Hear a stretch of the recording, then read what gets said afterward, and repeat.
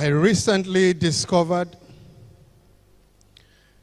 that there are 3 types of hallelujah. That the first type of hallelujah is what I call the featherweight hallelujah. The second type of hallelujah is a lightweight hallelujah.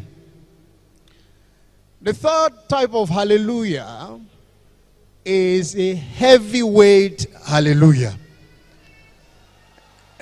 Now, it depends on the kind of results you are looking for. If you're looking for featherweight hallelujah, you shout featherweight hallelujah. With featherweight result, you shout featherweight hallelujah. If you're looking for lightweight result, you shout lightweight hallelujah. But if you are like me, who know that in the year 2024, I'm not stopping until I get to the top of the mountain and I'm looking for heavyweight result, you will shout heavyweight hallelujah.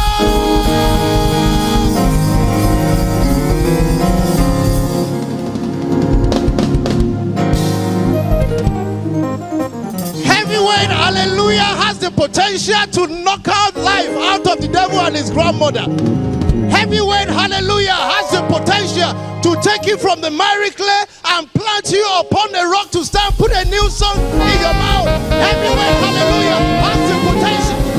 Shout heavyweight hallelujah.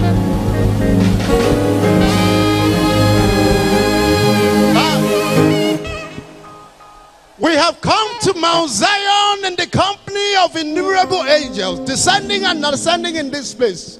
For upon Mount Zion there shall be deliverance, there shall be holiness, and the people of God shall possess their possession.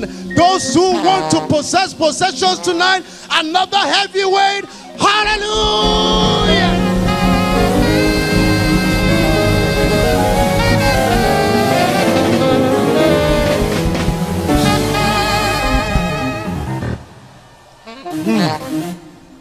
Please lift up your 2 hands and bless the name of the Lord.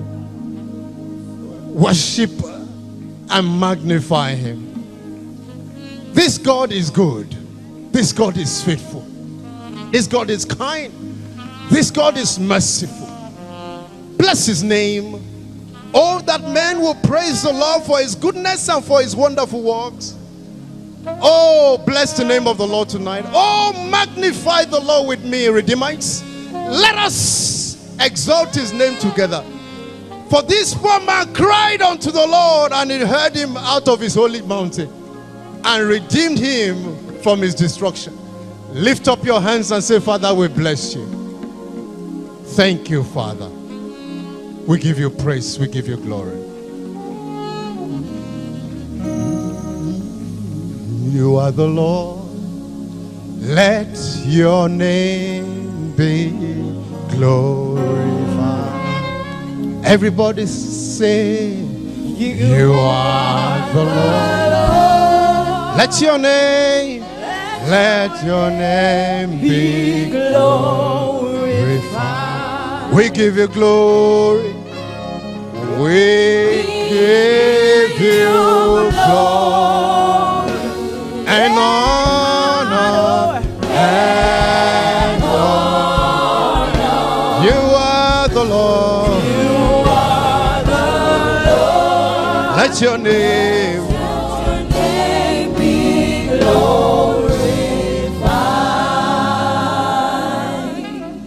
Authority in heaven, we hallow your name tonight.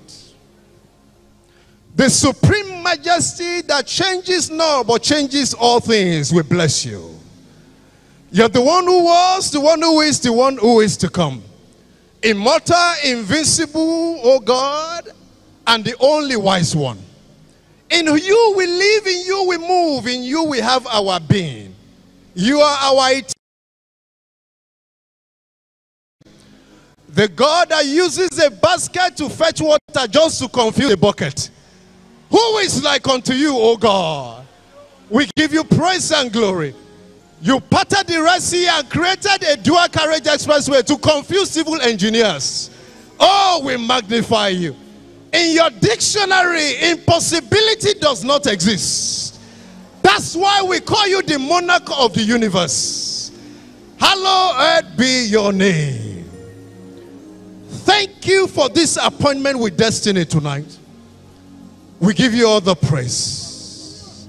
Tonight, oh God, as you always do, prove that you have gathered us here tonight. Make it impossible for anyone under the sound of my voice to live the same way they came. Oh Lord, I decrease completely, oh God, that you may increase. Thank you, Father. In Jesus' name we have prayed. Well, before you sit, another heavyweight hallelujah.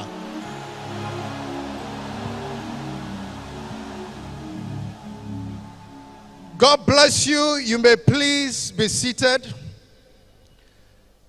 I bless the name of the Lord for tonight. And what I'm about to do is not because of protocol, because that's what we do when we are giving an opportunity like this. But this is from the depth and the bottom of my heart. First, to give all the glory to God for the opportunity to stand before you and bring a word tonight. I consider this platform a sacred one.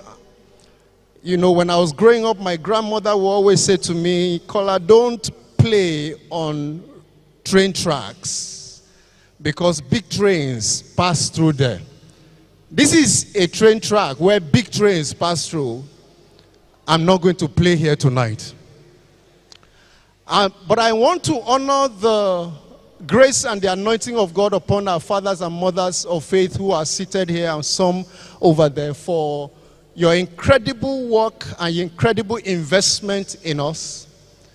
We are who we are today by the grace of God, yes, but by just the amount of investment you have done in some of us. My prayer is that you will reap your reward here on earth. My prayer is that your ministry will move to the mountaintop. And of course, we must celebrate and honor our matriarch and patriarch of faith. I was arguing with someone that, you know, I have a mother and father in the Lord, and they said, well, it's not just your father and mother in the Lord in the Redeemed Christian Church of God, that they are for all of us. And I believe them. But some people recently said that, you know, there's nothing like father and mother in the Lord. It's not scriptural. And I said, well, I'm not a spiritual bastard. So I have a father and I have a mother. Please celebrate the grace of God upon our mommy and our daddy. Thank you for leading us with such integrity, for leading us with such courage, passion, decade after decade, year after year. I think if we stand up and celebrate the grace of God upon their life, it's not too much. For all that God has used them to do and build, I'm a product of the Redeemed Christian Church of God. I go around the world and I hear the great testimonies of what the Lord has done. Let's celebrate God in their lives. We give you all the glory, Lord, for our parents. Thank you. God bless you. You may please be seated. I may disturb you a little bit tonight as we look at the topic from the mountaintop. Because you see, those who get to the top of the mountain hardly stroll to the top of the mountain. They climb to the top of the mountain. Climbing requires effort. And now you get to the mountaintop, you can toil to get to the mountaintop. You can also get there by grace. And you know, there's a difference between labor and favor.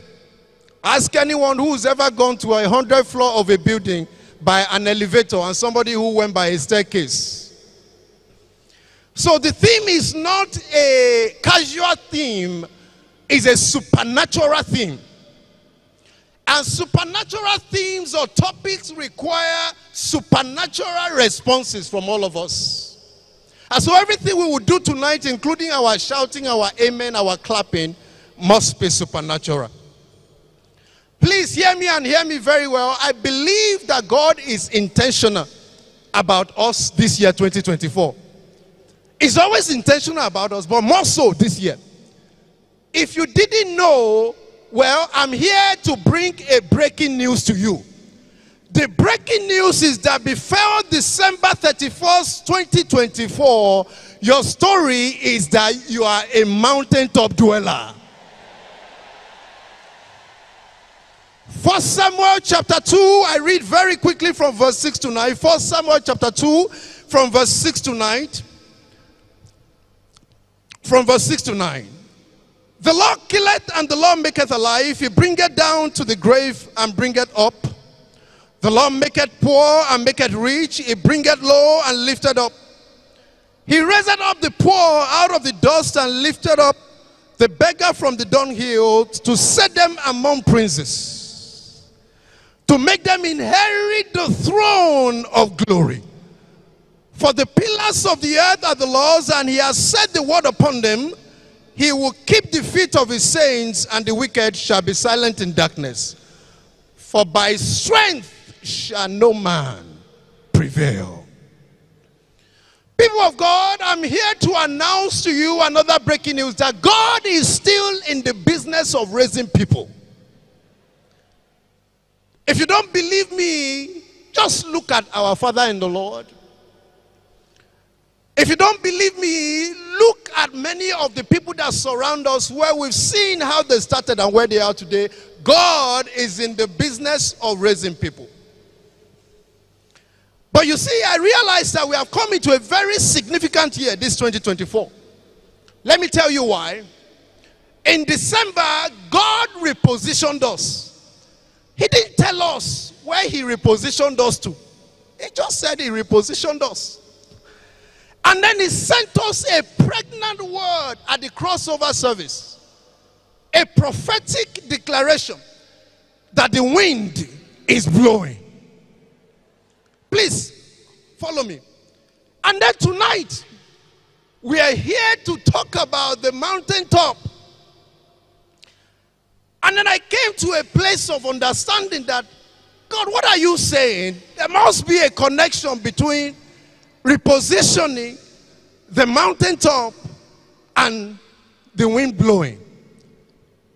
Ladies and gentlemen, I discovered that the connection between the three is the wind. Let somebody say the wind. Remember what I said. Everything you do tonight has to be heavyweight. Say the wind. So let's look at the wind very quickly. You see, the wind is a great weapon in the hand of Jehovah. Amos chapter 3 verse 4. Amos chapter 3 verse 4. The Bible said, the Lord formed the mountains and created the wind. The Lord formed the mountain, created the wind. See the connection between wind and mountain. The wind is a weapon that God uses to advance his agenda. Genesis 8:1, he used the wind to subdue waters. Genesis 8:1. In the hands of the Almighty, who created the wind anyway, he uses it to bring about life. Ezekiel 37 from verse 1 to 10. Ezekiel 37 from verse 1 to 10. He uses the wind to bring about life.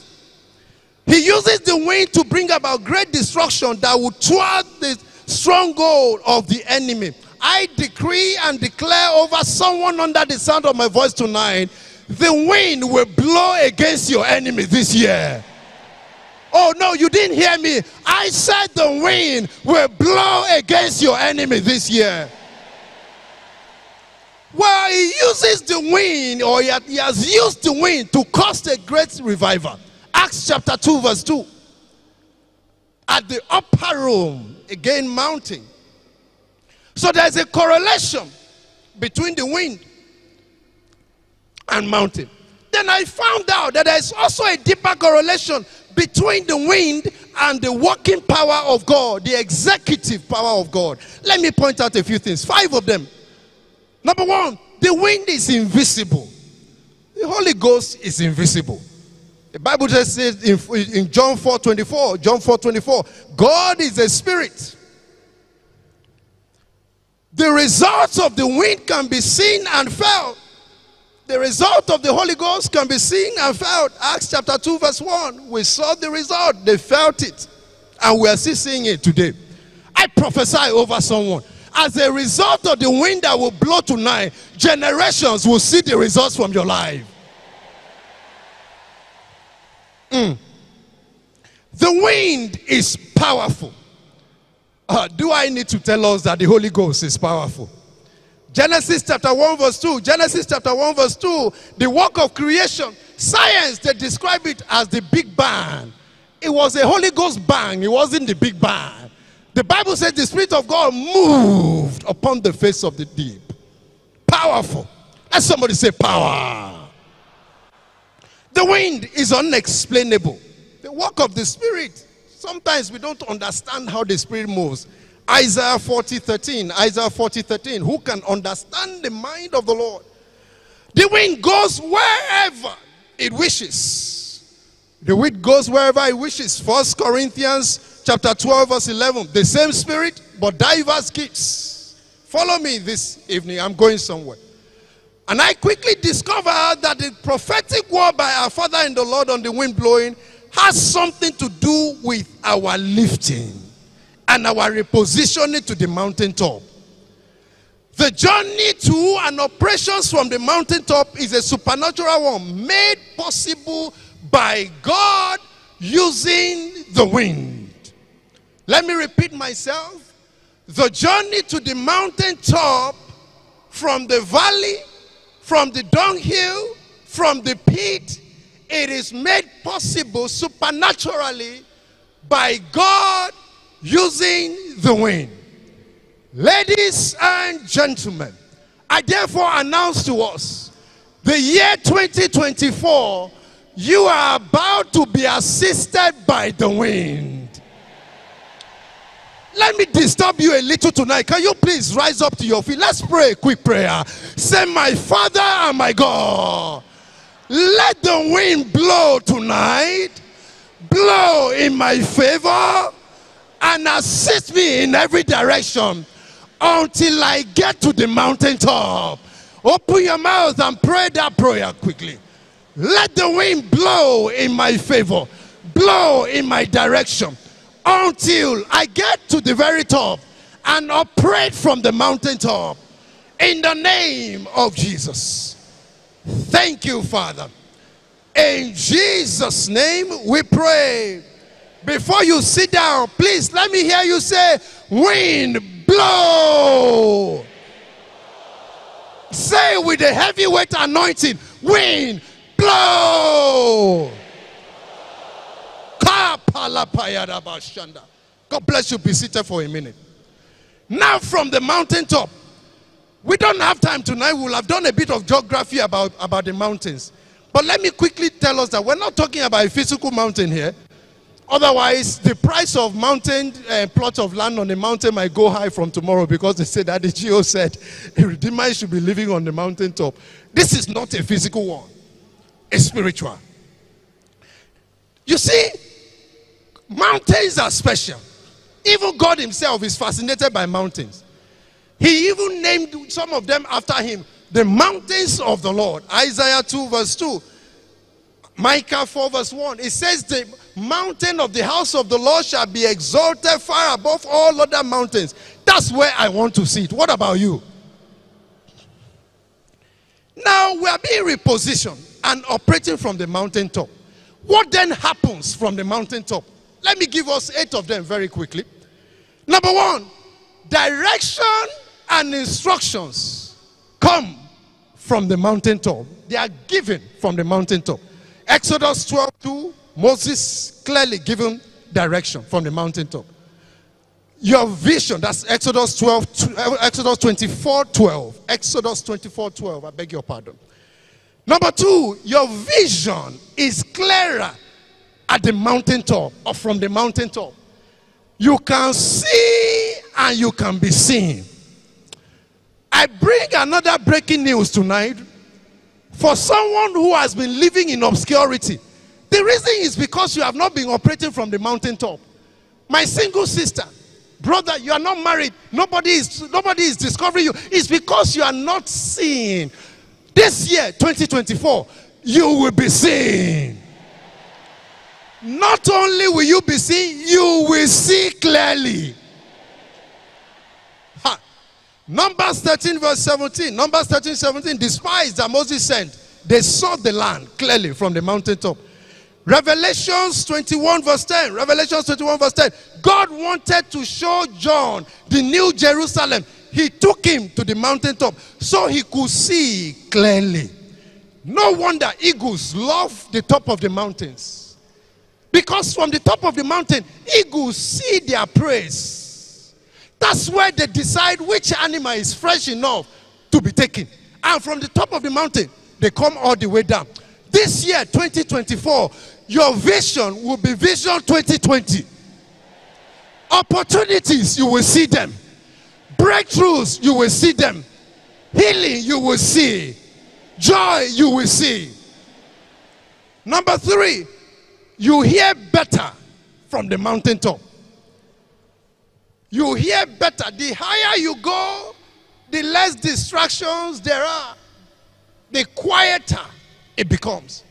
I remember the early 2000s in Nigeria when GSM just came out and people need to call each other and the network is not going through. We used to say to one another, for those that are old enough to remember, just go on top of something, you know, you will be able to connect. Tonight, God is lifting somebody up so that they can connect to the heavens. And once you climb up a little, all of a sudden, there is signal. Somebody has been disconnected from signal all along. Tonight, you are reconnecting. Oh my God, let's move faster. Number 4, your voice is louder from the mountaintop. The world must hear your voice. How would they hear it? From the mountaintop. Let me give you the scriptures for hearing better or hearing better from the mountaintop. Exodus 12, Exodus 24, 15 to 18. Exodus 24, 15 to 18. 1 Kings 19, 11 to 13. Elijah heard a still small voice from the mountaintop.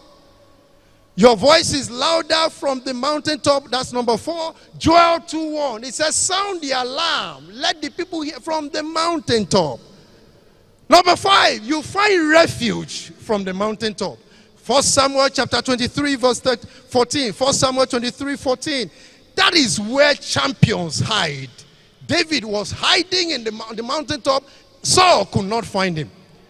Transfiguration, number 6, happens at the mountaintop. That's where you are changed so that you can become a change agent at the mountaintop. Jesus was transfigured at the mountaintop. You taste glory at the mountaintop. Mark chapter 9 verse 9. Transfiguration. Mark 9 verse 9. Abundant resources available at the mountaintop. Genesis chapter 22 verse 14. Genesis 22 14. Abraham said, on this mountain the Lord will provide. And number 8, my favorite one, ladies and gentlemen, at the mountaintop, operating from there is operating from a place of power, from a place of influence, from a place of dominion. This is where the full manifestation of Genesis 1:28 begins. Be fruitful, multiply, replenish, yes, subdue it. Have dominion from the mountaintop. You see, God has been in the business of raising people from the valley to the mountaintop. Moses moved from the valley of low self-esteem to the top of the mountain. Joseph moved from prison to the palace to the mountaintop. David moved from the valley of a non-entity to the mountaintop. Ruth moved from the valley of lust and desolation to the mountaintop. Apostle Paul moved from the valley of sin to the mountaintop. God is in the business of the mountaintop and is here to do it tonight. Now, the crucible of tonight. How do we get to operate from the mountaintop? Hey, 1 Samuel chapter 2. 1 Samuel chapter 2 that we read. He said the Lord maketh rich, the Lord maketh poor. He said the Lord himself can lift out of the dunghill and give us and make us inherit glory. Because I'm of flesh, no man can prevail. So first it is by the Lord. But how is it by the Lord? There are three ways that God, one of the three ways that God uses to lift to the top of the mountain. Number one is by the hand of the Lord. That's too much to go into tonight. I'm not going to touch that one at all. The two other ones I want to zero on is second, by the word of the Lord. Somebody said the word. It was the word of the Lord that came to David in 1 Samuel chapter 16 that moved him from the miry clay to the top of the mountain. He got anointed as king. The word of the Lord has the ability to move a whole nation out of slavery into the promised land. No wonder the song that goes, lifted, I am lifted by your word, out of sin and sorrow into the presence of the Lord. The word of God can lift. And so in Exodus chapter 3 verse 12, the Bible says that God sent his word through Moses because he was about to move the children of Israel out of the dunghill of slavery to the mountaintop. He sent his word and said, let my people go. Tonight, he sent me to send his word to you. He sent his word to poverty. Let my people go. His word to sickness. Let my people go. His word to cancer. Let my people go. His word to depression. Let my people go. His word to oppression. Let my people go. His word to strong men and women of Nigeria. Let my people go.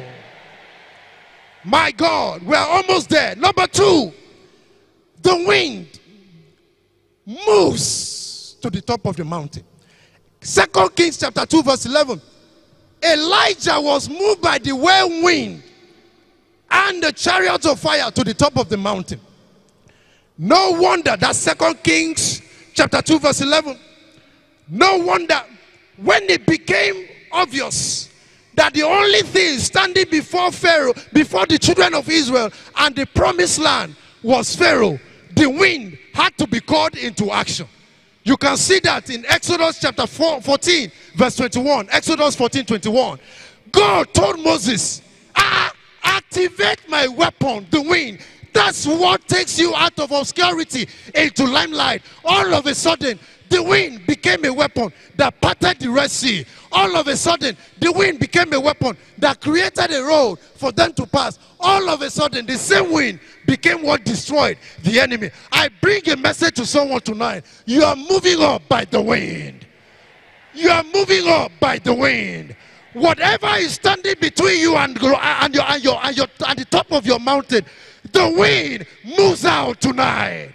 Let somebody say, let the wind blow. Stand to your feet as we pray tonight. The wind is a weapon. The word is a weapon. The wind is a weapon. The word is a weapon. I said to you, the wind is a weapon. The word is a weapon. Lift up your voice tonight and say, Father, your word has come that the wind is blowing and taking me to the mountaintop. I decree and declare tonight, let the wind blow in my favor. Open your mouth and pray that prayer. Oh, open your mouth and pray that prayer. Shalapayadabaya. Let the wind blow in our favor. Let the wind blow in our favor. The same wind that parted the Red Sea, it was a weapon of destruction. It was also a weapon of lifting. Let the wind blow. Thank you, Father. In Jesus' name, we have prayed. The only thing that stands between you and your mountaintop operation tonight is if you don't know the Lord. When that call is made tonight, young man, young woman, run forward like we have never run before.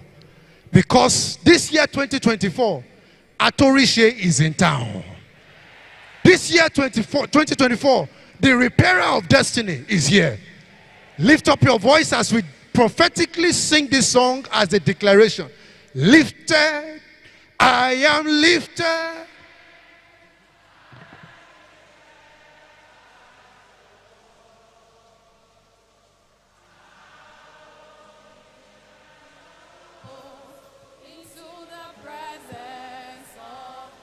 Lord.